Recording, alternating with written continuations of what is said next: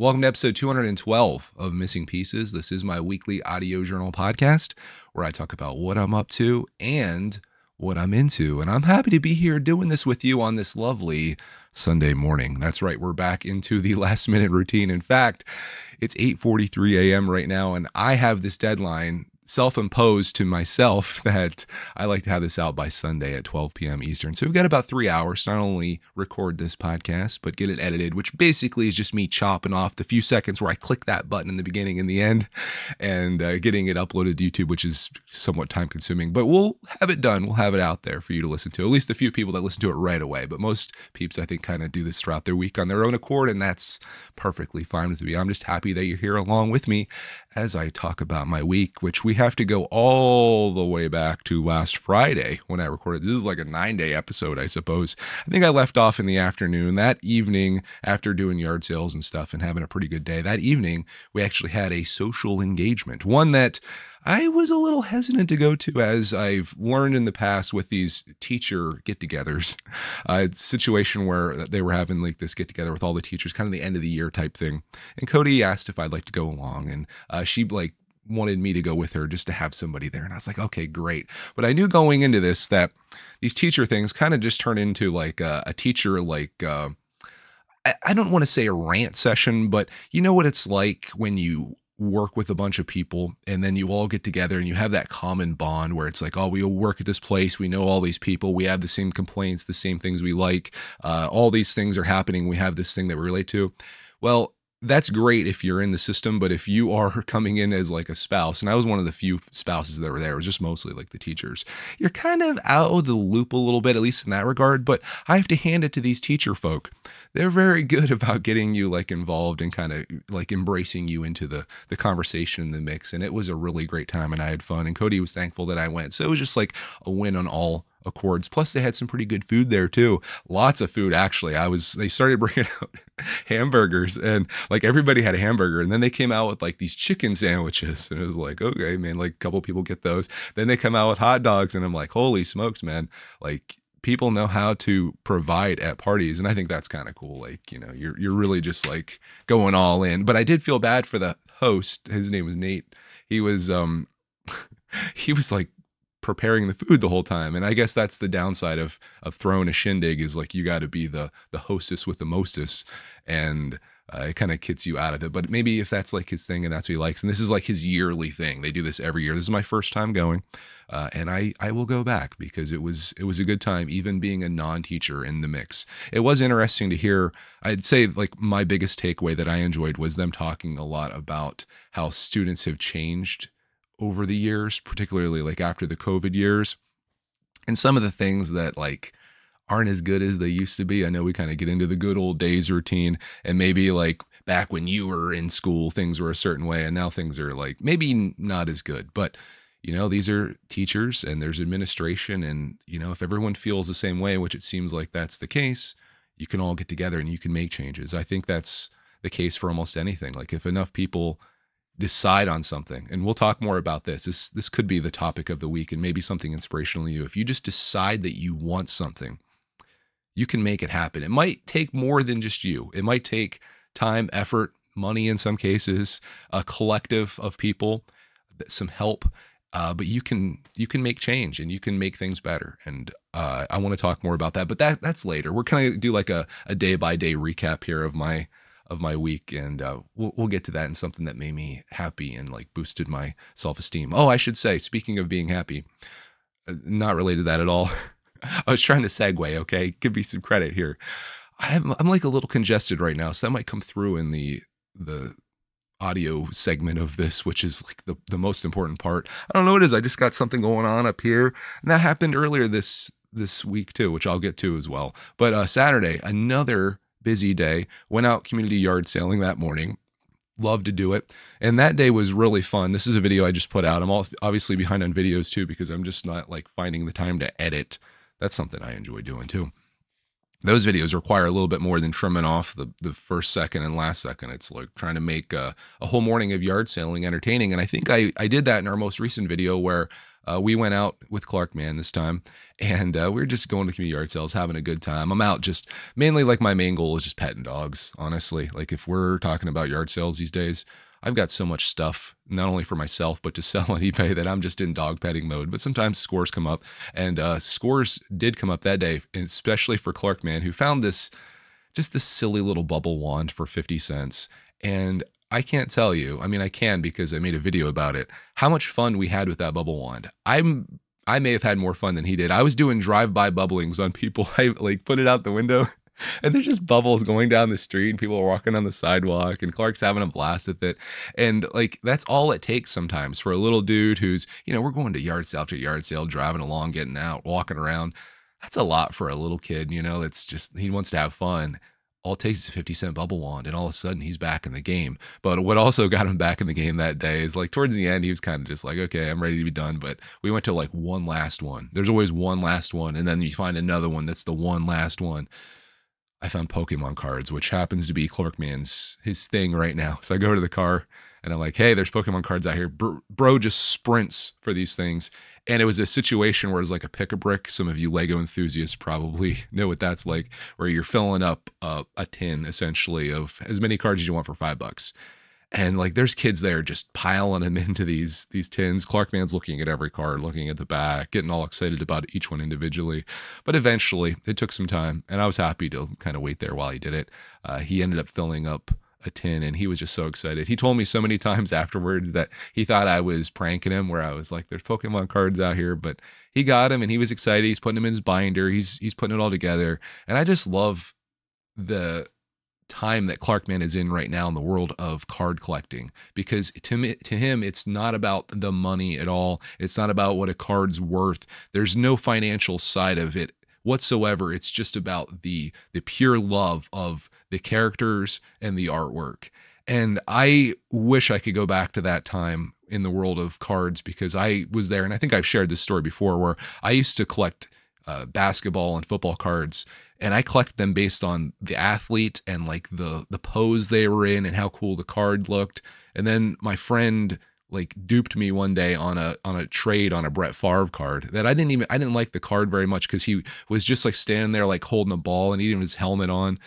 And I didn't like the card that much, so I traded him for something. And then he goes on to tell me that card was worth like, I don't know, like $8 or something like that. And I felt like I got like ripped off, And then ever since then, like, I would get the Tough Stuff and Beckett guides to like the prices, and I would put like a little like note as to how much each of the card is worth. And I couldn't make a trade unless a card is worth something, and a card had to be worth something to be good. And money ruined everything, just like money ruins everything in the real world. When money gets involved, and I think I talked about this last week, or it's at least something I've been thinking about, how with technology, things are always good in the beginning, and it's like, oh, this is a great thing. But then money gets involved and people are trying to abuse it or trying to make money off advertising or whatever. YouTube's a prime example of this. Broadcast yourself was a lovely thing in the beginning, and people made videos because they loved to do it. And then eventually, and I guess I'm guilty of this too, eventually money became involved and everyone wanted to be a YouTuber because they could make money doing it. And advertisers wanted to make money on YouTube, and YouTube wanted to make money on YouTube. And it just turned into like this ad fest and like inauthentic mess in some cases. I do think that YouTube still has treasures, and it's my most favorite social media platform. But that's just like one example of how when money comes into the fray, bad things happen, but also good things, because people wouldn't invest the time they do if money was involved. You wouldn't have a lot of the cool stuff that you see, because like, who could invest 40 hours into making like one video? In some cases, that's not me. But you have to invest to make money. There has to be money to be made. So, it's a good and bad thing, I suppose. But I do hearken back, and maybe you're this way too, hearken back to the days of the innocence of childhood in so many ways, before the world's worries and all of that stuff comes into existence for you. So I try to hope that Clarkman can can absorb that for as long as he possibly can. But we had a great morning. Cut short a little bit because there was a couple more yard sales we're gonna hit, a couple more last ones, but we had to be back because we were invited to a birthday party for one of Cody's coworkers' sons. That her and the coworker friends, and it just so happens to be that she has a son that's like 6, turning 6 that day, in fact. And Clark and him are like great buddies. They play so well together. They're just so great. And we were invited to a pool party there, and I went to that as well. And boy, did I have fun. It not only, here's the deal. Not only was it like a pizza party already sold, but it was a pool party as well. And I became, and this is quite the honor for me, I became like one of the only dads that went into the pool, and I became the official kid thrower. These kids, I don't know what it is. They just don't learn their lesson. They come over and I have to throw them across the pool, and then they want thrown again. I got a pretty good workout that day, but they were just having a blast. And it was, I never saw so much chaos in a pool. There were so many kids in there. There was pool, like floaties, pool toys, squirt guns. It was literally a war in there. And I had so much fun because we all know that I'm a kid at heart, and I was happy to do that.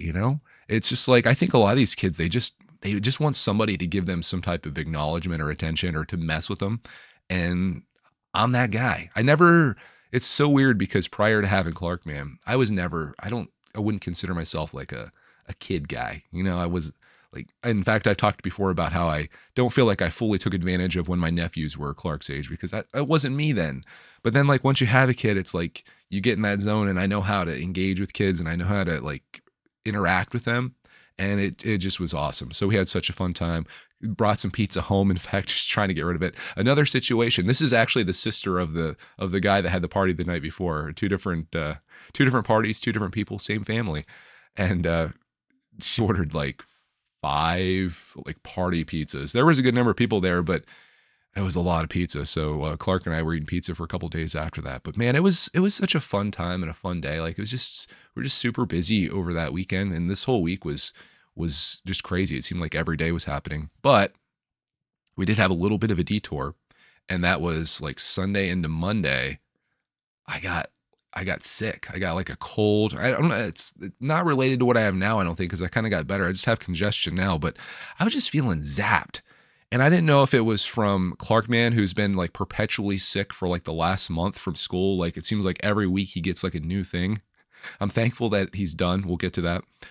Or if it was because I went to Hershey Park that Thursday, and I was thinking about how many things did I touch that hundreds of other people touched, like inside when you're holding on to like the coasters. How many people in lines did I like stand right beside, like face to face with, basically? Like everywhere you go, it's kind of a germ fest, I suppose. But yeah, like Sunday into Monday, I was wiped. In fact, I went to take Roxy for a walk on Monday, and like I got to the bridge, which we usually walk past that, and I'm just like, dude, I don't know if I'm making it back. I think that's being a little dramatic, but I was just like, oh, I got to go home. I was making a vlog that day. So it's like, oh, yeah, I'm going to film my day because that's what I do. I like to have record of my days. Plus it helps with this podcast. Sometimes I go back. I've been doing a terrible job at keeping notes of things. Like I think of things on the fly and I'm like, ooh, I want to talk about that. Or like things that happen throughout the day. And I'm like, ooh, this is going to be an interesting topic. And then like Friday, or in some cases Sunday, comes and I'm like, what am I going to talk about this week? I got to do better at keeping notes. I'd love to have like, I might make a little written, this is a cool idea. Let me know what you think about this. I mean it. I want to make like a little diary of each day, a journal, if we're being manly. I make a little man journal of each of my days of like, highlights of that day.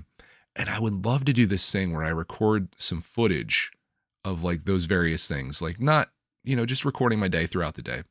And then do a voiceover of my journal with the footage behind it and just make like a 2-minute video out of it, or a YouTube short, or a TikTok. We could do that. And my buddy Ronnie, he's kind of experimenting over in the world of TikTok, and he's having some great success over there.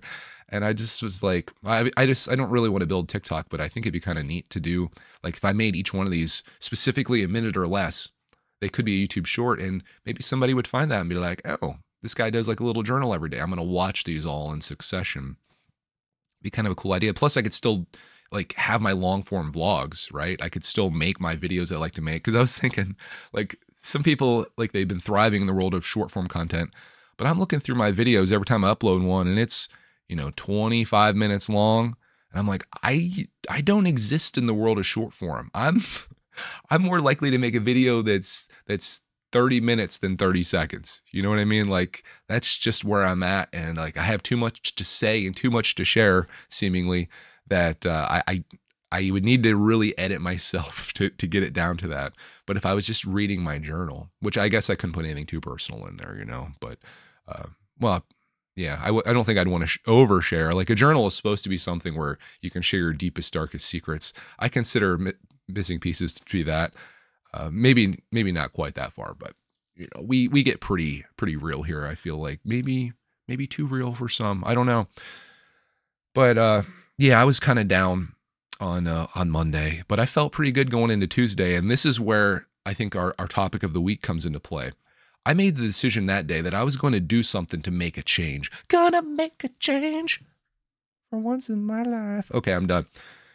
Michael, rest in peace. The garden. I'm pointing to the garden right now. You can not see it on camera if you're watching this. You can listen to this, by the way. Missing Pieces. Look it up on Apple Podcasts, Spotify. If you want to take me with you on the go and you don't want to pay for data and all that stuff, and if you don't want to see what you're seeing right now, God bless you. Listen to it on Apple Podcasts. Leave one of those likey review things. Be like, oh my goodness, greatest podcast ever listened to. The insights in this have changed my life drastically. I'm now living on another planet in the future. I don't know. Don't write that. That's weird. My garden was essentially just become a weed field over the months leading into the spring. And Cody asked me this year, she's like, are we doing a garden? And I was just like, we're going to be doing some traveling and stuff. Or we're going to be around to even see it through. And then I've been like really like contemplating doing some raised garden beds because we have this huge garden area that's hard to manage. And I thought if we had raised beds, it'd look so nice and it'd be so easy to like not only plant, but to manage, and we can get some good soil and stuff in there. But I was like up in the arms. I was up in the air on it. But then on Tuesday, I decided, you know what? Today I'm going to do this. So I needed to take care of those weeds. And I thought, I need a weed whacker because I don't have one. Edge trimmer, whatever you want to call it, string eater, weed eater. I call it a weed whacker. That's what we call it here in Pennsylvania. We call it a weed whacker. And I was like, I need one of these. And I was like, I don't want to spend a lot of money on one because I'm probably only really going to use it for this like one time and maybe in the Chickion yard because I just take like a manual mower in there and mow that down. I don't want to disrupt them. And, it does the job and it's good exercise. So we have a Harbor Freight nearby. And if Harbor Freight is known for anything, it's known for maybe it's cheap in terms of price and quality tools. It's like a Lepin Lowe's kind of. Sorry if you're a Harbor Freight employee, enthusiast, stock owner, whatever you are. I'm just relaying how what I've known about it. I've only been there a few times, and the first thing I bought was a pressure washer that kind of did its job, but kind of sucked. And then I bought this time a $27 weed whacker, a plug-in one. But it was like, okay, I'm be near the house. I've got a cord that I can run down. I got like 100 feet of extension cord. Let's try this thing out. And when you know it, that freaking thing for $27 blasted those weeds. And it was crazy. The funny part was I documented all this. You'll see a video on this when I get it uploaded finally. I think it might be like the next video, possibly. I was like, once I got it done, I thought, well, I'm going to go through this again. I'm going to go over it. I went to turn it on. Thing would not turn on. I was like, well, I think I got my money's worth. $27 to completely take care of all these weeds in this garden, which it's like 27 feet by maybe like 16 feet, this whole garden area. Maybe more than that. I was like, all right, good. I got it done. That sucks. It doesn't work, but maybe it's just overheated. So I let it cool a little bit. And when it started back up again because I ran that thing for probably like half an hour straight, just giving it, and went back through it, got it all down really good. I ended up going to Lowe's. I got some of the landscaping fabric to put down to kind of keep the weeds suppressed and to not allow light or water to get to them so they kind of die off. And I got all these little pins and I put those down. And I also, in the same day, I went to the greenhouse and I got all of the stuff that I want to grow for this year. The only thing they didn't have was zucchini, but I bought some zucchini seeds when I was at the store and I planted those into cups. So we'll have zucchini as well. Things I bought, various types of tomato. I got like a beef steak, which are good for BLTs. You probably don't care about this. Let's just say I got like 3 or 4 different types of tomatoes. I got 3 different peppers. One is a bell pepper. I'm going into this, aren't I? You can't stop me. like a bell pepper, a sweet like red pepper, and I got jalapenos, which are great. I got some onions, some cucumber, and then once you plant zucchini, like that's it. But there's more to this story, which I guess I'll just share here. This is a big activity. Well, no, I'll wait. I got to keep this in chronological order. Let's just say that I ended that day with the garden completely transformed from giant weed field with like thigh-high weeds to completely covered with landscaping fabric, pinned down, looking fantastic. It looked like a covered pool, essentially, is what it looked like when I was done. And that was the first time this week that I felt that sense of accomplishment that I get where I was like, I decided that this was going to happen. I went out and did the things that needed to make it happen. And then I made it happen. Maybe that's the title of this episode, Make It Happen. Because when I was done that day, I was just like, dang, I'm so glad that I did all that. It took me a trip to Harbor Freight and to the greenhouse and to Lowe's to do it all. But it was done and it was looking good and ready for the next chapter, which happens in a few days. Because the next day was, this is Wednesday, this is Clark Man's last day of school. And they were getting out early. In fact, it was kind of silly for them to even go in because Clark gets to school like 9 o'clock in the morning. And at 10 o'clock, they were doing a third grader ceremony as like a graduation, because the way our school works is you're in there from kindergarten to third grade, then you move to the next school for 4th through 6th, and then you go to middle school, which is 7th and 8th, and then high school, which is 9th through 12th. So he's done at his first school, and they were doing like a ceremony where each of the kids got an award for a various thing. And I was very curious to see what Clark would get on his.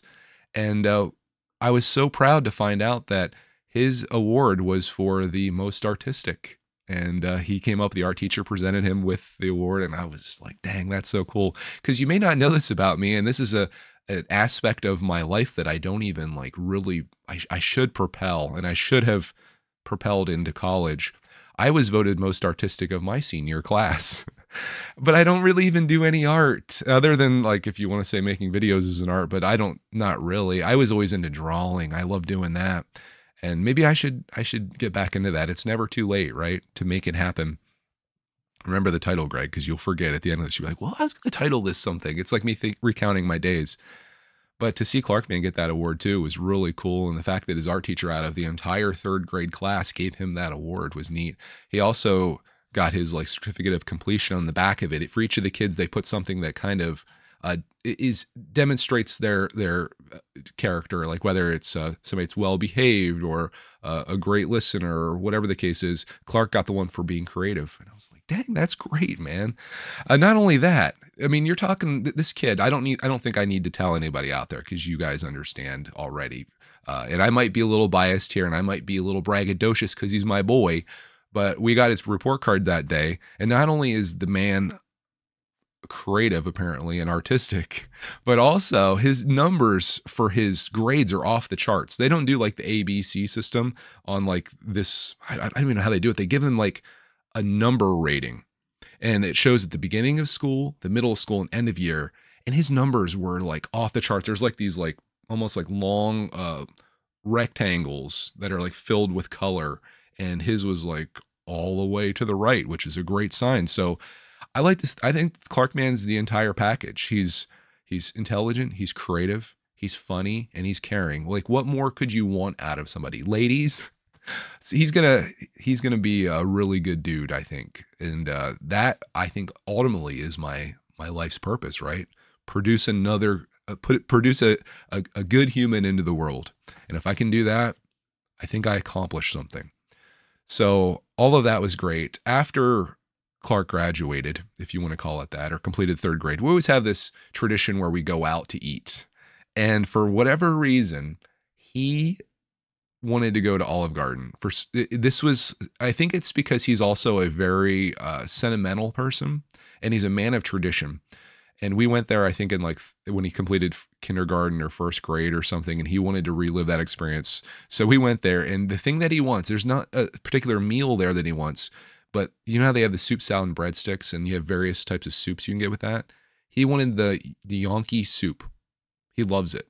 So he got that, ate a couple bowls of that, had some breadsticks, and he was happy as a lark. We went to TJ Maxx after that. That was Cody's little bit of a celebration. That was her last day as well, other than graduation, which was the following day, because the teachers go to that to kind of see off the students, like these are the kids that you helped raise, and they're off going out into the world to hopefully be good, productive humans.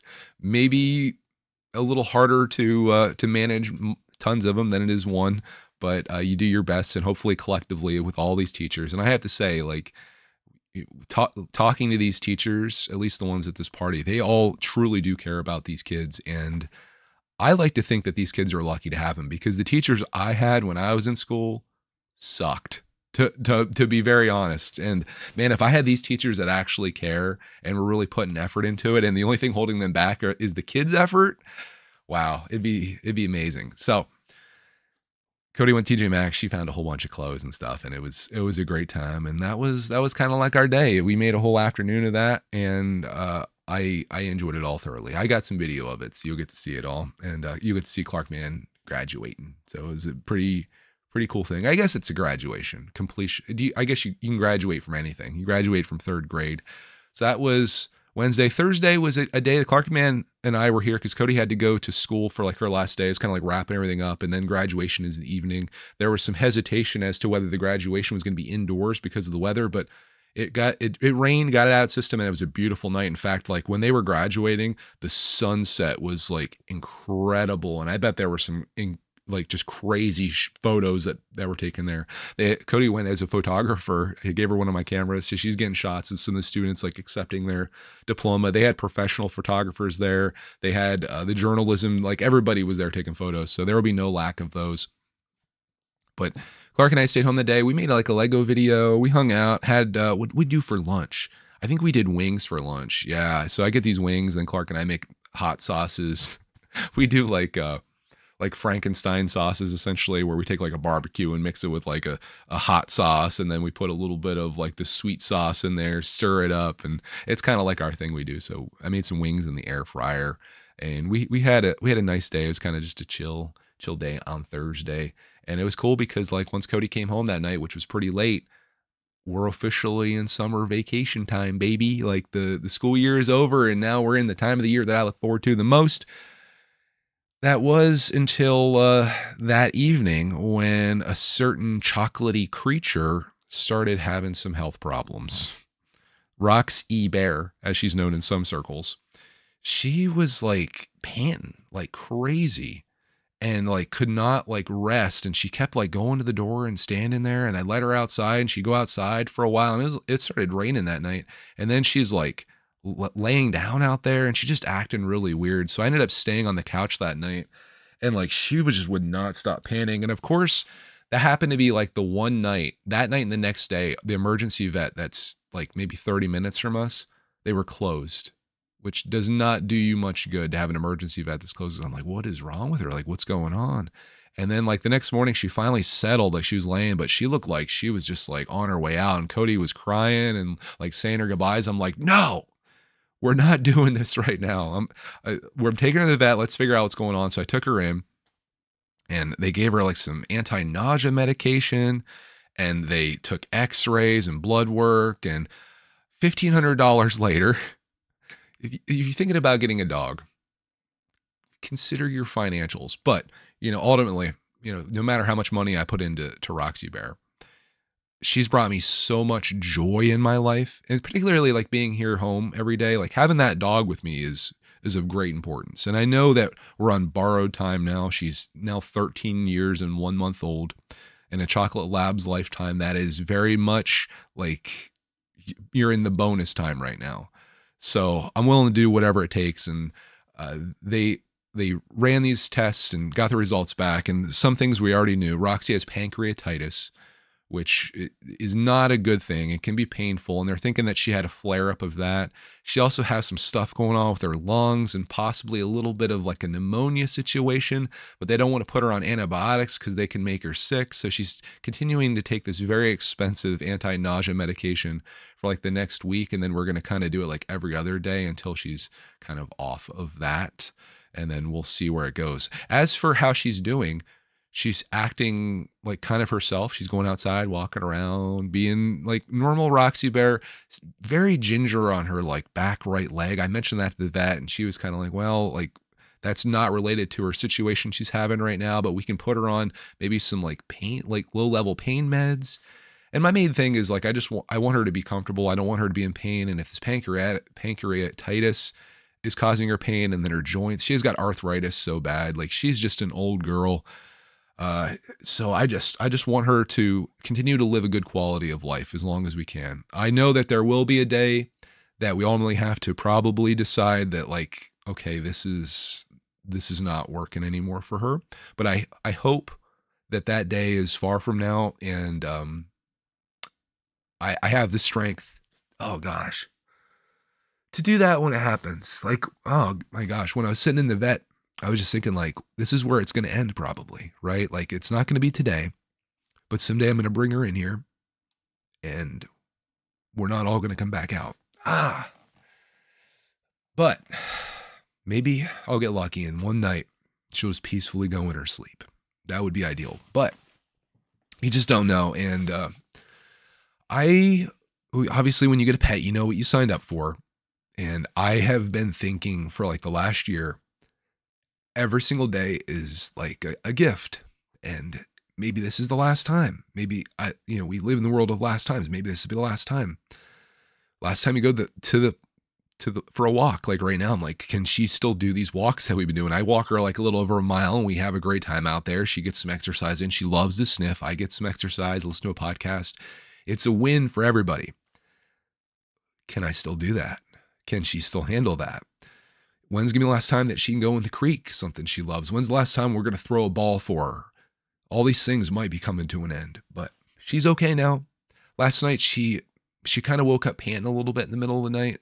And I read that this is how a dog sometimes can like display that they're in pain. Because obviously as a dog, you can't tell people like, hey, I'm hurt, or hey, I'm sick. You throw up all over the floor, you pant, that was a part of my night too, that one night. But I let her out and she came back in and she seemed to be okay. She's got some issue, also another issue. She's got a lot of stuff. In fact, the vet called us ahead of time. She's like, I'm typing up an email with all of Roxy's stuff. It's going to say a lot, but don't be alarmed.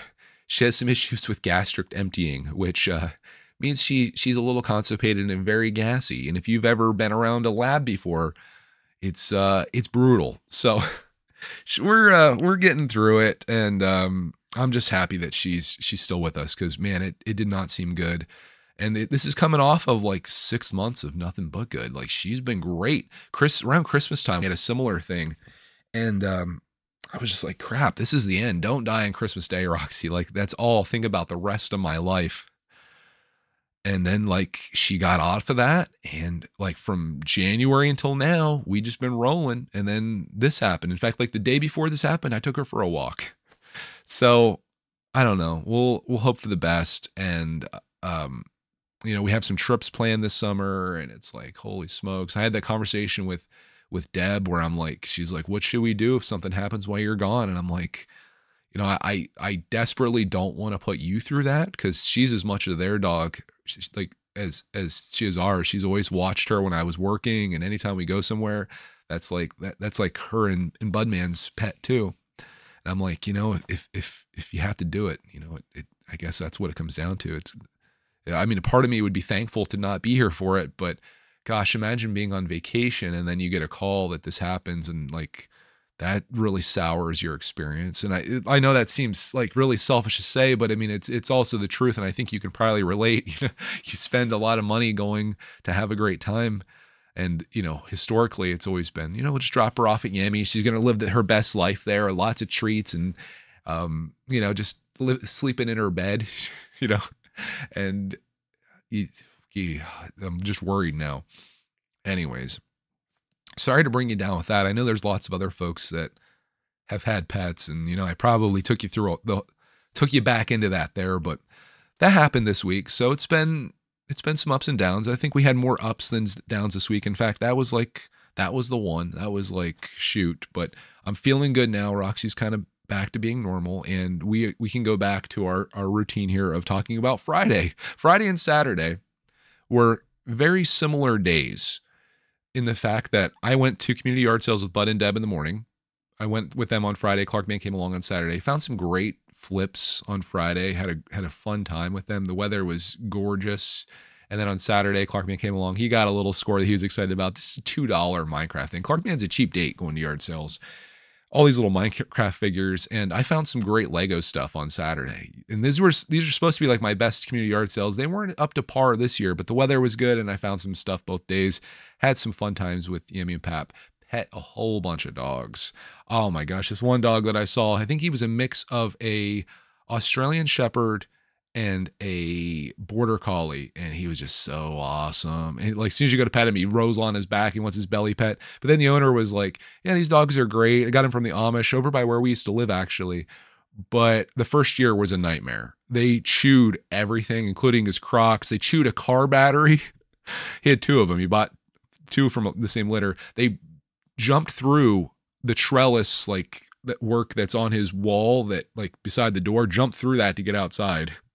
So maybe a little too high energy. That being said, like my next dog, and I've determined like Cody wants a break from dogs, but like there will be a day where we get another dog, and I think I'm leaning towards a Siberian Husky, and they're high energy too, but I just think they're gorgeous and I just love them. The TikTok algorithm started feeding me the Husky howling videos. Oh my gosh. You get a couple of them together, so good. So I've already got a name picked out. Her name's going to be Sasha. Sasha, such a gorgeous name on a gorgeous dog. And like, I don't want to like put that into my future, because obviously that means that something bad happened to us. But it's like, you got to have some hope, you know, you got to think like, you know, this isn't the end. And maybe like, what's that movie that Clark Man watched? I can't watch it because I'll get destroyed. A Dog's Purpose, where the dog comes back through various dogs. Maybe Roxy will come back through Sasha. We'll see. But that's for the future. Friday and Saturday also the same in the fact that we finished out the garden situation. I told you before that I had all the weeds stripped out, got the black paper down. Cody was so thankful of that. That made me happy too, because I felt like, you know, like that was a big thing to do. And on like the husband point meter, reaching high scores. I looked up raised garden beds, and I found this YouTube video that I really liked, how to do pretty simple ones that I thought I could handle. Because while I may be a very experienced Lego builder, the world of building things out of wood and being a craftsman, carpenter, if you will, probably not for me. Not because I can't envision it. Like in my mind, I know exactly what I want to make. I just don't have the tools and the technique to make it happen. But I made this happen. I went to Lowe's. We got the stuff that we needed. We did that together as a family, and brought it home, and I built my first raised garden bed. And then I realized that I apparently missed the day of math class where we multiplied 4 by 2. Because I bought 4 of these like rails that went around, and I needed 8. So I had to do what I make fun of Bud for. And I think this would be a funny TikTok video if anyone wants to make it. In terms of a job, when a dad's doing a job like a carpentry job, woodworking job, home improvement type thing, it's not how many hours does it take. It's how many trips to Lowe's or Home Depot is it. That's like a 3-trip job. That's a 15-trip job. I had to go back just to get 4 boards, and I'd take Cody's truck and strap it all down and all this. But by Friday night at like 9:30, I had both of my raised beds. I'm starting with 2. I'm going to build 2 more eventually, and then we're going to get a 5th one. So I'll have 5 4x8 raised beds, and they look nice. So Cody helped me carry those out. And then we also did dirt. I got my first load of dirt Friday night, like in between these builds. And we basically, the gravity has never been so kind to us. I backed the truck right down to the garden bed, and it's kind of on a hill, opened up the tailgate, and just basically formed a dump truck of just dirt right into this, and almost filled up the first one. So the next day I went back and got enough dirt to fill up both. And then last night, which was Saturday night, ended up putting all of our stuff in, and our garden was complete. And that is where I think the message is here. The beginning of this week, I had a garden that was just full of nothing but weeds. And because I decided that I was going to do this, I got the weed whacker. I trimmed it all down. I got the landscaping fabric, put all that out, spent like an entire day working on all this stuff. I learned how to build the boxes, got the materials to do it, built the boxes for it, for the raised beds. We put those out there. I bought a bunch of dirt. I shoveled it into the beds. We planted our garden. And now, instead of having 1 week later, instead of having a weed field I've got 2 raised beds that are actively growing tomatoes, peppers, onions, and cucumbers, and zucchini on the way. And that just made me feel so darn good. I think I felt the best when I did the thing that I didn't think I was strong in. And I think I need to do more things like this in my life where it's like, I don't think I can do that, but I proved to myself that I can do that. And that was doing the garden beds. When I finished those things up and I looked at it, I was like, I made that happen. I did it. And it's this sense of accomplishment. It's like a sense of like self-worth that it increases. You just feel good about yourself, and it like raises your morale, I guess, or your self-esteem, whatever you want to call it. I just felt pretty darn good when I made those beds and I got it done.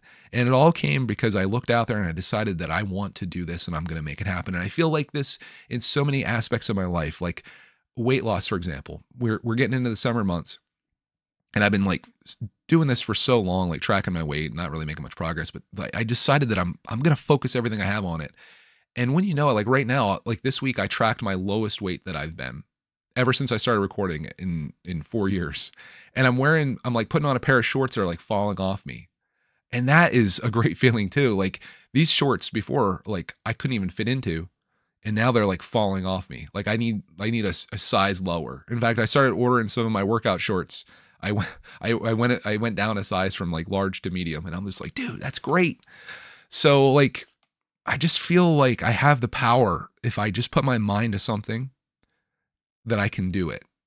And hopefully through making videos about these things, and I talk about this, you know, in the moment in a very authentic way, maybe there's somebody else out there that I can encourage or inspire to do that too, whatever it is. It may not be a raised garden bed, but it could be anything in your life that you're just like, I want to make that happen, and you do it. So yeah, that just made me feel good. And like last night, looking over at those raised beds when they were finished, I just had such a sense of accomplishment.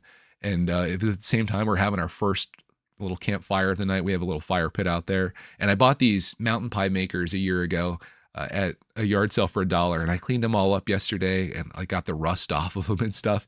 And I made mountain pies for Clark and myself, which are a mountain pie is, think of a grilled cheese sandwich essentially, but it has like pizza inside of it. And a mountain pie is like this thing with a handle that squeezes that together, and it's inside of like a cast iron metal type thing. And you put that in the fire and you make it. You can also put apple pie filling and stuff in there too. And it was just so awesome. Like we were just sitting out there enjoying this evening with the fire, the garden, and I just realized that was the place I wanted to be at that time, and I was just happy. So that was my week. You know, lots of goods, lots of goods, and then the thing with the Roxy Bear. But you know, not everything is sunshine and rainbows in life, contrary to what you might see on every YouTube video you watch or TikTok or whatever. Like life hits us, and it's how you respond that's the important thing, and you just got to do the best you can with what you got, right? Other little side things before we get listener feedback here. Watch Attacked in the night that Roxy was sick. I ended up watching a movie called Dumb Money.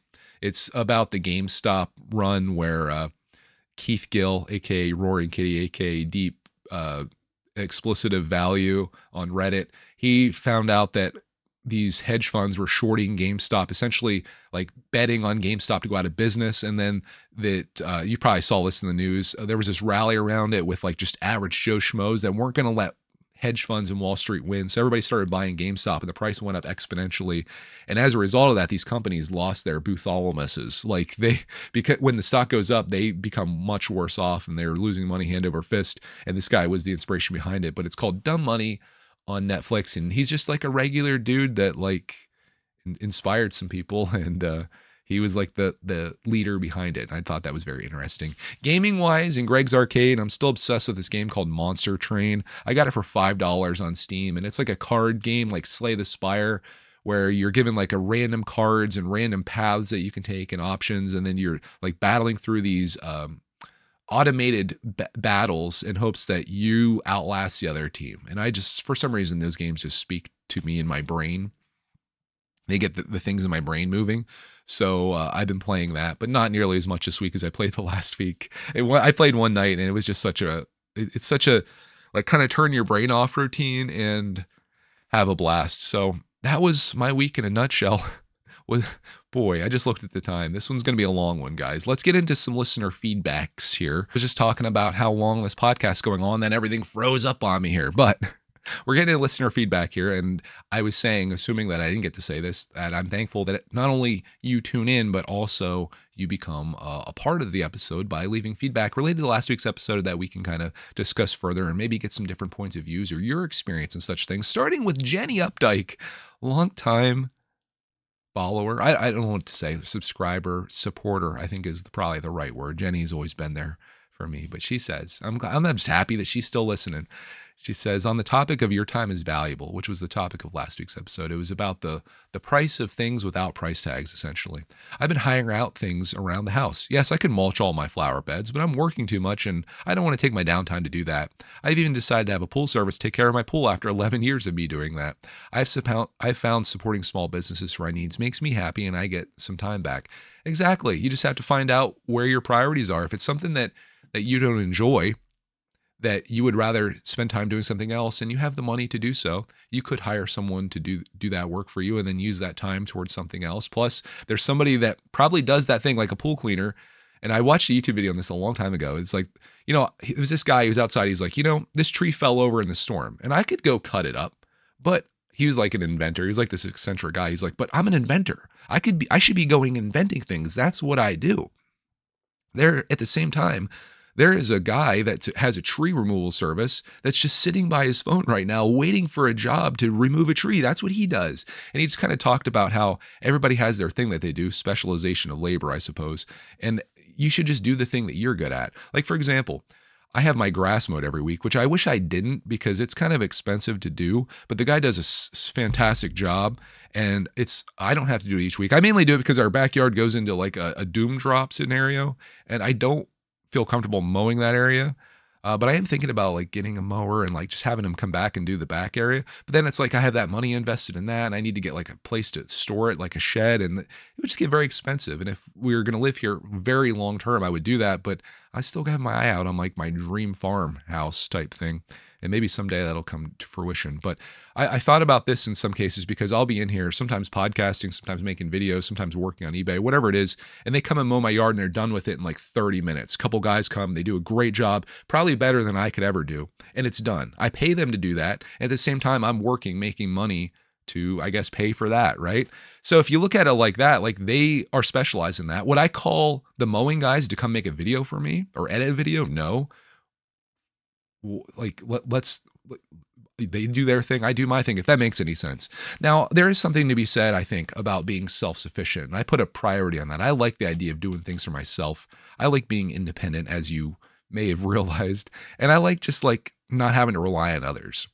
And for that reason, I do like doing things as much as I can on my own. And I think there is some value in that and a sense of accomplishment. Like, hey, I want to have a garden this year. I could call somebody to go, do all the weeds and to do all that, build the boxes and all that. But there's something to be said about like the accomplishment. Would I feel that when I'm done mowing my grass? I think I would. I'd be like, oh man, I did like just the perfect cut. Look at those lines. They're so beautiful. So I'm contemplating that. But right now it's just so easy. Like they come every week on the same day, they mow it and they're gone. And it's like, probably saves me a couple hours every single week. So I feel you, Jenny, on that. I think if you have the money and it's not going to hurt you and you feel good about like you're supporting another family out there too, that, they're doing that for a living. I think it's pretty cool and you get to enjoy your time. Like if all you do is work and then like support the things you have, that's not much fun, right? There should be some fun in life. I think you should spend your time swimming in the pool, not cleaning the pool. Maybe you can do both at the same time. I don't know, but yeah, it's a tough one in that regard because you're finding a balance between how much money do I spend on having things done versus do I do it to myself and what is that worth to me? So yeah. Next one comes from Jabbo. He says, I listened to the entire episode while driving between jobs. Metro Atlanta traffic. He was driving 2 miles. It was an hour.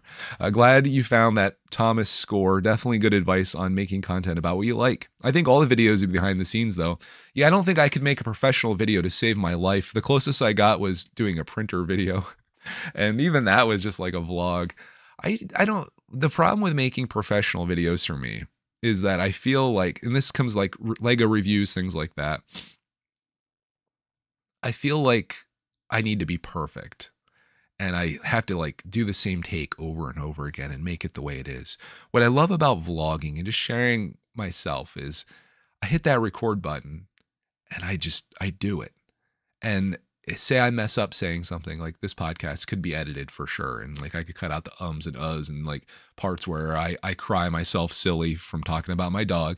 We could edit that out, but there's something to be said about being real, I think. And maybe you mess up, you say something, but in most things, what I love about making videos that I consider to be unprofessional or behind the scenes, it's like, this is a real snapshot in time. There is no retaking this. When you walk up or I was gonna say yard sale, but like say Clark's doing something and he's being funny or whatever, I can't be like, oh, that's good. Do that again. Do that. These moments are fleeting, and having the record button always going is the most valuable thing you can do. I think Jabbo has talked about that before and realized that it's the best things in life happen when you're not recording and you're just like, oh, but I record a lot. I get a lot of footage, and then it's always easier for me to make my sculpture when I have a big block than it is to have a small block and trying to work around that. So that's why it takes me a lot of time to edit for what seems to be just spur of the moment videos, but like record a lot of footage and then I cut that down.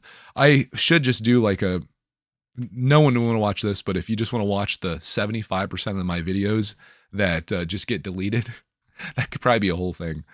But I don't know. I talked about it earlier. I just love long form content. I love just being with somebody. I listen to stuff before I go to sleep, and I'm just looking for like a 30-minute video, hour-long video that I can just listen to. And it feels good, especially if it's somebody you're comfortable with and it's like a recurring thing and stuff.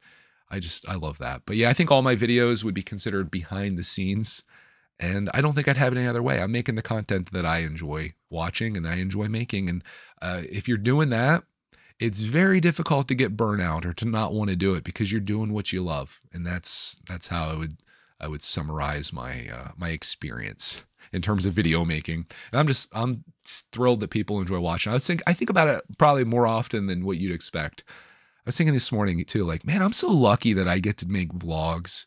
And I'm like, even this podcast, I think about how lucky I am to have a podcast and to be able to like sit down and record and talk about my week. This is a podcast that doesn't really serve people in a way that many do. Like it's not an interview podcast where I'm talking to an expert in a field that you're going to get knowledge from. It's not a serial podcast where we're solving a murder mystery, which are super popular. It's not a news podcast. It's not a sports podcast. It's a journal.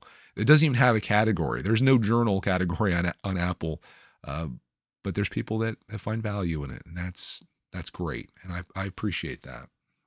In the next comment, the aged like milk comment of the week came from Sally Wilson, also a longtime supporter. She says, Greg, while I was watching the vlog, it came to me, why do you want Clark to be a social person when we don't hear about you hanging out with you or Cody's aged friends? Ooh, this podcast might hurt her a little bit.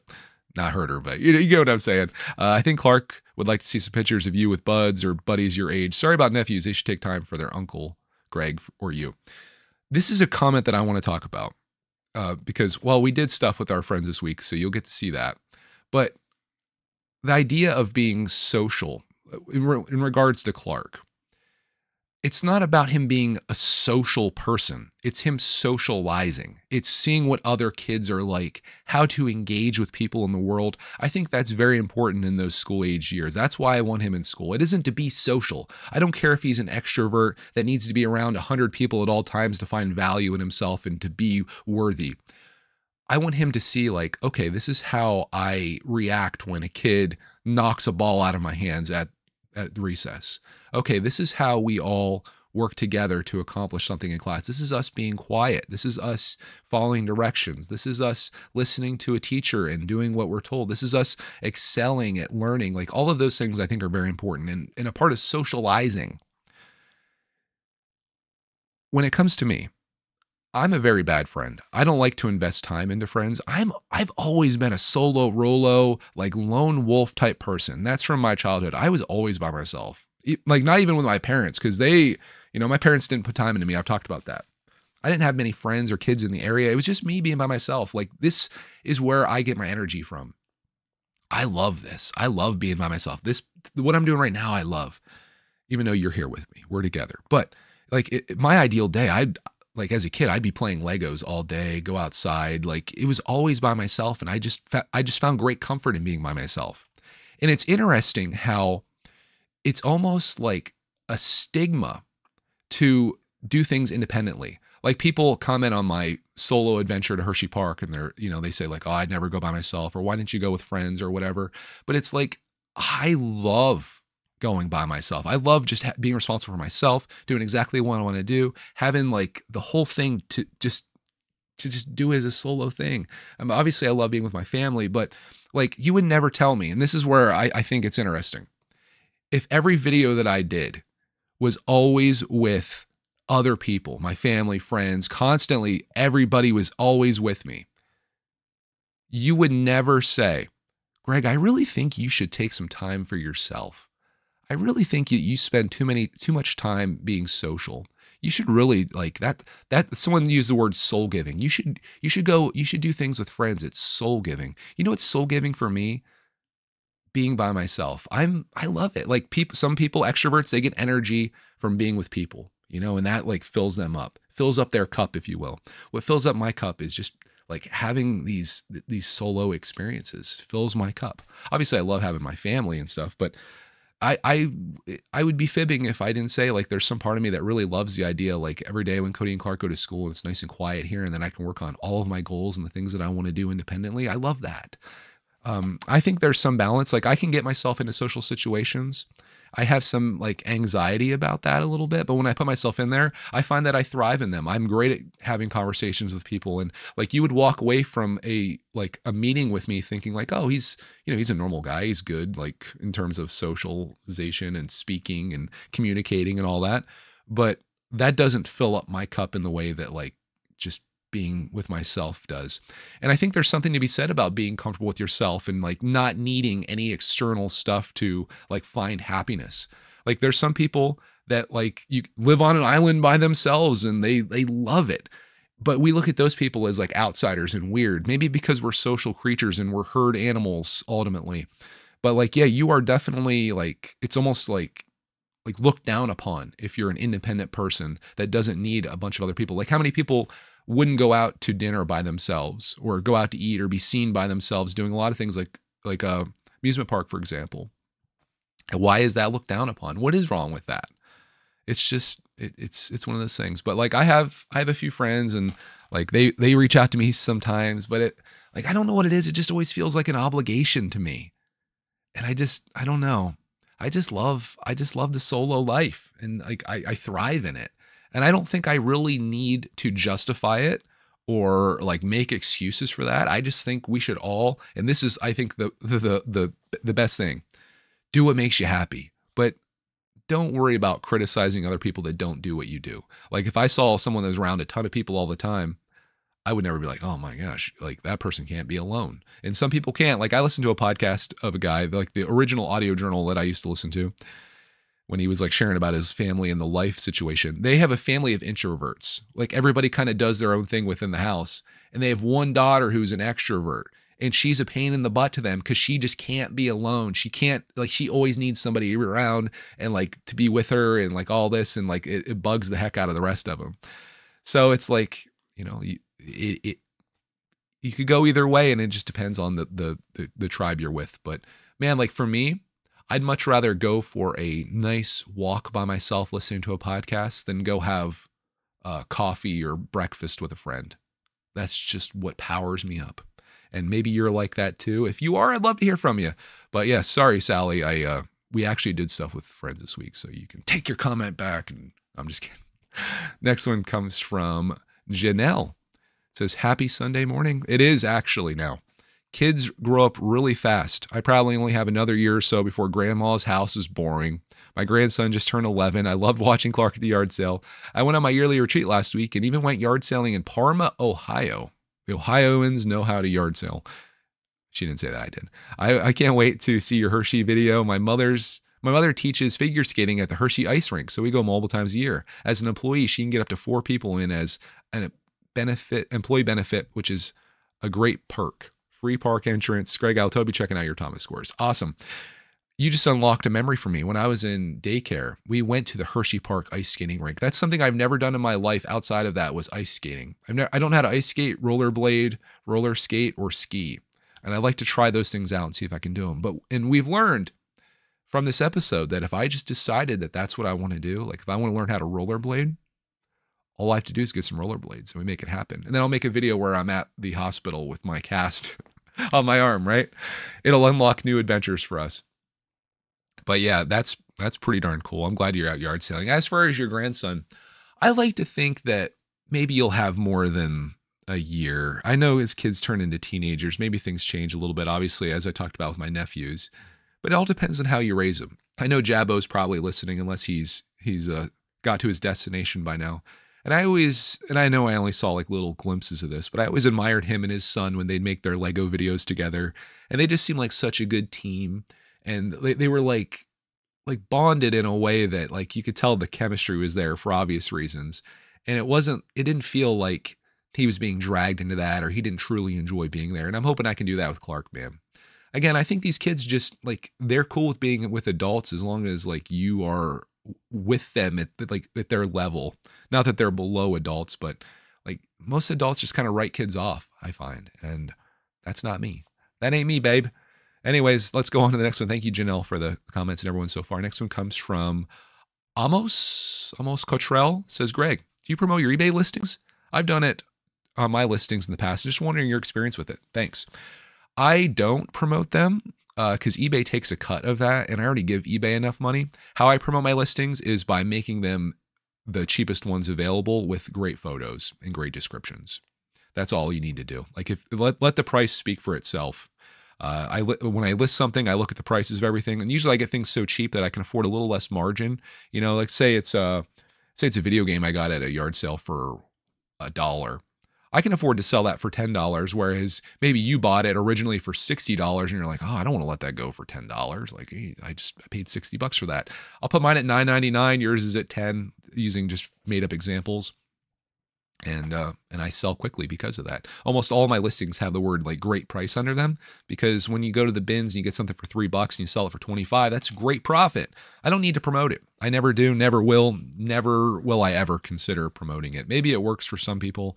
But one of my buddies in the Brickitect Discord, now Greg's Extras Discord, promoted one before, and I think they took was it like 25% or something like that? I'm like, you're not doing that much for me. Holy smokes.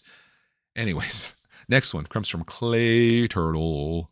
It says, good morning, Monday morning for him. Clark is going to become a mini you. Yes, he will. Lasers. YouTube and selling. They both say boys become their father, and you seem to be a good one to follow in the footsteps. I do my best. It says the fuel bottles will be like fidget spinners eventually. Mark will be flooded when no one wants one. Please say it's not so. I bought 15 more this week. Only because I sold like 6 over like last weekend, and I need more inventory, baby. We'll see. We'll ride it to the bottom. Just like the Keith Gill, Roaring Kitty, and the GameStop thing. It says, got to find a happy medium in what to have. Sorry.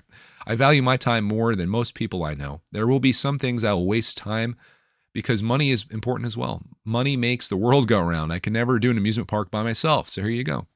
Why? He says, I enjoy the company of the people I bring along. I can see that. I understand that. And I did feel like when I was there, it'd be nice to have Cody and Clark along. But I also really love the fact, like, I'm going to ride these scary friggin' coasters, and I can do it in the order I want, how I want to do it. And I'm just on my own doing it. I love that. Maybe that'll serve me well someday when I walk the Appalachian Trail too. I'll just be out there by myself and on that adventure. I tried convincing Cody to come along. I feel like 10-year-old Clark and 40-year-old me, 39-year-old Cody could definitely give a run at the Appalachian Trail, but I seem to be the only one that's like has that as a life goal right now. So maybe we'll just have them meet me along the way as I go down through. Could I afford to do 6 months? Man, that's the thing. Why are we getting into this right now? But you've kind of like got me thinking about that, like doing things on your own. And that's like the biggest thing that I want to do on my own is I want to walk the entire Appalachian Trail with the only thing stopping me would be a catastrophic injury or death. And I would love to do it with my family. That'd be crazy. Clark out there, gosh, that'd be something. I'd be carrying his backpack, carrying him. 6 months is how long it takes. I'd be away from my job for 6 months, which I could do that much easier than most people. In fact, I could be working while I do it. But giving up 6 months of life with your family, with your dog, with your wife, with your kid, with everything, That's a lot to take on. And I don't know how that would how I'd fare with that. I say now, like, oh, I love going to the amusement park by myself and doing everything that I love to do. But you know what I love doing after that? Coming home to my family, telling them all about the day, spending time with them. I couldn't do that after a day on the Appalachian Trail. Maybe a phone call. I might be able to pull that off if I stand up on top of a mountain or something. I don't know. Maybe I should try just a little thing. I'll just walk through Pennsylvania, which happens to be like a really difficult state to get through. Rocksylvania, as they call it on the trail. There's my tangent for you, Clay Turtle. I hope you enjoyed that one. He says, I'll play a game of Risk against you. It's a hard game, but dominating the world is fun. I got it at a yard sale last week. The boring stuff you do is the most entertaining. Life is not all about the highs all the time. Life slows down, and those are the moments I look forward to. Thanks for the encouragement on getting out there, finding something else I want to do for a job. What I do isn't bad or the people, it's just mind-numbing and does not make a difference. Sorry for the downer comments last week and this week. My daughter loves the Scooby Cup. I sold him, he bought my Scooby Cup that I found at a estate sale. I was just buying cool stuff that I liked, and his daughter loves it. Said she'll never use it for drinks, but will have a special place on a shelf in her house. Thanks for a great Monday morning. Listen, as always. Dude, I love it. For your job, yeah, I get you. Like, I felt like my job was negatively affecting people. I felt like when people met with me, not me specifically, met with us, they were worse off when they walked out of there than when they walked in. And that didn't jive with me. I want to do something to put a positive, like little positive dent in the atmosphere, in the universe, dent in the atmosphere, spray some aerosol in it. But yeah, I don't think it hurts to see what opportunities are out there. Worst case scenario, there is none. Worst case scenario, you don't get hired. Worst case scenario, you keep doing what you're doing and you just continue on with life, or you try again. But just like we said in this episode, you just got to make it happen. You got to make a decision and then make it happen. Go out and do it. Get it done. But man, way easier said than done. I'll give you that. And it's nice to have your level of comfort and you know, like you're safe and you don't want to leave your cocoon. I've been there. Maybe that's why I don't put myself out there as much, right? Next one comes from Alex K. It says, I'm packing eBay items nearly every day, and after a while, you can get super quick at folding and trimming and taping printed labels onto boxes. And there's a technique where the tape you use, you would have needed to use anyway to seal the box. I do, however, suspect my printer's ink cartridges are counting the number of pages before they run out, rather than being based on the tiny amount of ink consumed. Did your break-even analysis buying a label printer consider electricity and space it would consume from your house? No, I didn't go that far. I just decided, like, and let me be clear, buying that label printer was a great investment. Even if it was financially not the best one, like if you already have a printer, this is what I say. If you already have a printer and you're printing labels, you might as well just use the printer you already have, and the ink you already have, the paper you already have. It's cheap once you have it, other than the ink cartridges. And if you're printing every once in a while, but if you're printing eBay items every day, like I was doing, sometimes like right this weekend, I sold like 8 items. You know how much time that is? Like the time is the thing that I can just click a button on my phone and it just goes, and then I peel it off and put it on the box. Before I was doing all this taping and cutting and stuff. And like, okay, I spent $75 on that label printer. I would have spent $40 on an ink cartridge, I think is what they are. Maybe they're like 25, 20, maybe I get a 2-pack for 50. It takes a long time to go through those, but the time is what I wasn't accounting for. Like, going from, say, just a couple minutes, just say you take 2 minutes on each one of those. Okay, just this weekend, let's say I have 8 items, 2 minutes per item. That, you know, that's cutting and then taping and all that. Maybe you can do it faster. I mean, maybe if you have a production facility there, I'm sure you could speed run this if you had to. But I'm just making it simple. 2 minutes, 8 items. That's 16 minutes today that I'm going to save. 16 minutes today. Let's say that on average, let's say I save 5 minutes a day. That'd be 35 minutes a week.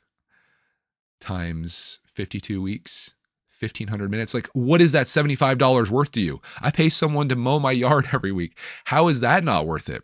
And man, it's so darn convenient. I have like 0 regrets on buying that thing. And the only regret that I have is that I didn't do it a year sooner, because I was like being a cheapskate and I'm like, I'll just use my printer and I can print other things. I don't print other things. Literally the only thing that printer is used for is labels. So if you are getting into eBay, and like, because you listen to this podcast, this crazy guy that buys fuel bottles and goes to the bin store and goes yard sailing and then sells on eBay and seemingly has a fun time doing it all, just get a label printer. Don't worry about the other printer. It works with your phone. Get a Bluetooth one. Use my Amazon affiliate link that's on that ink or in that printer video. And it's just so nice. It does a job. I am going to have to get labels, which are $20 for 500 of them.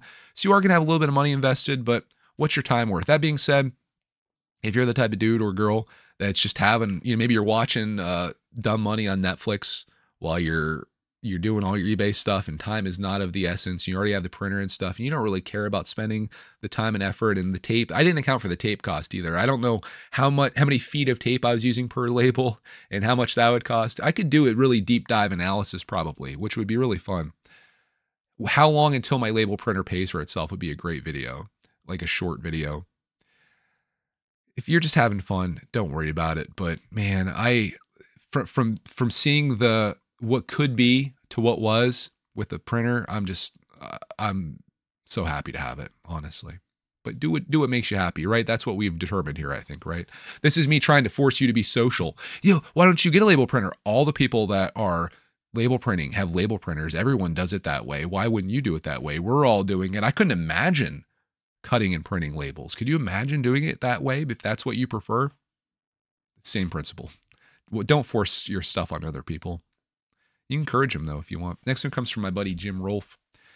He says, Fast Pass is an added cost, but so worth it. My son just went to Cedar Point, and all the coasters were an hour plus, so his friends wouldn't wait to ride them. They ride all the small rides and played games, so they had fun, but no coasters. I just cannot wrap my brain around it. I told him if he called me, I would have told him to buy the Fast Pass next time. To go to Cedar Point and not ride a roller coaster is like going to a restaurant and not getting a meal. It's like going to a restaurant and ordering a water and a pack of crackers. That's what you're there for. I do hear you, though. Those hour waits, when you see 60 minutes on a wait time, it hurts. It hurts your soul in a place that you didn't know could be hurt. And it really has to be worth it. But that Fast Pass, they're freaking expensive. So again, it's another one of those things, just like we talked about last week. Do you value your time or your money? And could you spending, I don't know what the Fast Passes there cost. Let's just say $100. What if you got to ride 6 more rides that day and you spent, instead of spending all that time just standing in lines waiting for rides, you got to have a blast. If it's the only day you're there, you drove there, you went all the way, I say you might as well pony up the cash to do it. That being said, if you go every weekend and it's not a huge deal and it's like, I'll ride 3 rides today, we'll wait in line, forget, so be it. But the Fast Pass is glorious. You feel like a first class citizen, honestly. Last time I did a Fast Pass, well, we do it at Disney sometimes, but we did it at the water park, and there was like lines of people with tubes standing like all the way up this hill, like waiting in line, like wrapping around. Clark and I didn't seem like anyone got the Fast Pass there because Clark and I would walk up, literally just walk right up and then get in front of the person that's standing. This sounds awful. Standing like in line next to get up, to go down. And you imagine they waited in that whole line and then all of a sudden this guy, the schmo and his kid walk up and then go down in front of you.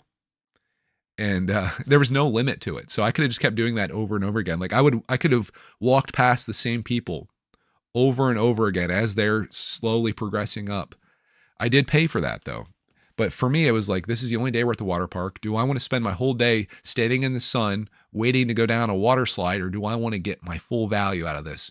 And it's oftentimes at these parks, it's pay to win, pay to play. And I did that. But you might be thinking, well, Greg, that's nice, you rich dude or whatever. But it's not that. It's just like, hey, I drove 2 hours to be here. We're going to be here all day. I want to ride all these darn slides, right? So for me, it was worth it. For, some families, you go there, you got 3 kids. It's going to add all this money on. You're already buying food that's exorbitant. You guys go wait in line. That's respectable too. But I don't know. It's, I guess, priorities and what you're willing to tolerate. But if I had the choice of going to Cedar Point and riding no coasters because the lines are so long, or spending whatever it takes to get on them, I would spend the money. Because it's an experience, it's memories too. Next one comes from Ashley. This is actually the last one. He says, hi, Greg. We had our community yard sale yesterday. I made $112. That's a lot of money in the yard sale world, which I didn't think was too bad. It's always interesting to me to see what people buy. A lot of times the things I think are going to sell don't, and things that I think no one will buy, they do. I donated what was left. Smart move. Kids growing up is so bittersweet. Kyle and Landon are doing exactly what they should be, and that's great, but it's hard to see them grow up. I think as we get older, our perspective on life changes, and it just makes you think about things in a different way. We're excited to see what you guys are up to this summer. Have a great week, and we'll find you while you know the rest. How perfect of an ending is that? Totally agree with you, though. The yard sale thing, you know what they say? One man's junk is another man's treasure. I think that's the definition of yard sales. And I also think that yard sales, what you did is great because it was stuff that you didn't have a use for anymore. It wasn't serving you. You put it out for sale. People that found value in it bought it, made a little money, and the rest got donated to other people that may find value in those things. And you got rid of a bunch of stuff. Your life's less cluttered. You got some money. People got some great scores. They probably made a YouTube video about how you sold your entire Lego collection of them for $5 and how excited they are. Who knows what it was, but it's like a win, win, win, win, win, win, win. And I agree with you. Kids are going to grow up. That's what's going to happen. You can't hold on to your precious little babies forever. You got to let them leave the cage and let the wings fly. And as time goes by, I'm sure we'll see that with Clark, man. But in the meantime, and as you brought up about the summer, we're going to make the best darn use of our time that we have. And I'm going to have the greatest time that I possibly can. And I'm going to document it and share it with you, which I hope you enjoy tuning into, just like I hoped you enjoyed tuning into this podcast episode. This one went a little long. I had to restart the timer, but I feel like this one was a little long. So I hope it kept you busy if you're driving in the metro Atlanta area and you're getting rocks shot at your windshield left and right. Hope it kept you occupied there. Or if you're at your job that's mind-numbingly boring, maybe this added a little bit to it. Maybe you're walking your dog. I hope that's what you're doing. Whatever you're doing, I hope you had fun listening to him. I love doing these episodes. That being said, there may be, we're getting into the summer season. I got to give you a little something here. There may be a week where we're missing an episode. Okay. Don't get worried. I didn't die. I'm sorry to not be there with you. I don't like to announce ahead of time when we're not going to be here. Not a good move. But if there's not an episode, just know this. We're out doing something really awesome, and there will be a video to accompany that awesome thing. And there will be a podcast episode following that later where I recount those awesome things in this format. So don't get too upset. Hopefully there's another podcast out there for you. But I do know that it is like super painful to like have this thing that you rely on every week and it's not there. But I'll try to do that for you. And as long as I'm still kicking, literally and figuratively, this podcast will be a thing and it'll be something that hopefully you can tune into and enjoy. So on that, I hope you did. And as always, just like Ashley said, we'll find you in the next Missing Pieces.